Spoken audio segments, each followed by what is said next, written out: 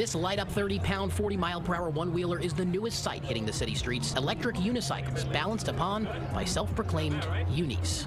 We reached out to the mayor's office to clarify who regulates these electric unicycles. They said it was an interesting question, deferring us to this page on the nyc.gov website, which lists what's classified as legal when it comes to electric bicycles. But unicycles are listed as illegal, along with hoverboards, segways, and mopeds. But those who take their one-wheelers to the street each night say it just doesn't make sense. If you want to make more money, if you want less, dangerous accidents, if you want less pollution, it's really going to come down to, electric vehicles. Bet you never saw a mode of transportation as futuristic as this.